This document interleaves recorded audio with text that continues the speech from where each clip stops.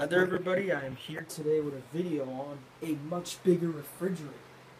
Now I got this a few weeks ago actually, and this refrigerator is much bigger than my mini refrigerator, which I did a video on a couple months ago, which was back in January. It is now September, so that was a couple months ago I did that video. Well, anyways, this is a micro fridge, that's the name of the fridge, safe plug. And of course it's a black refrigerator, and I'll open it up and give you details. In here I got sodas, which is Diet Sunkist, Diet Bark Strawberry, Diet Coke, and Diet Pepsi.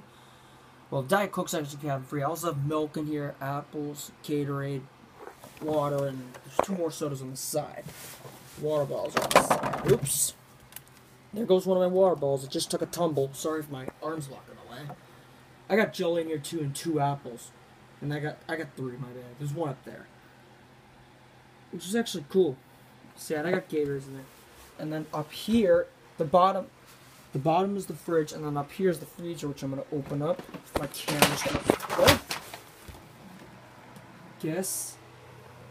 Hang on, I just knocked over my fan. Whoops, I don't know why I keep knocking over my fan, but I'm gonna keep you guys occupied. I'm just gonna have to put this fan back up because somehow it keeps falling over.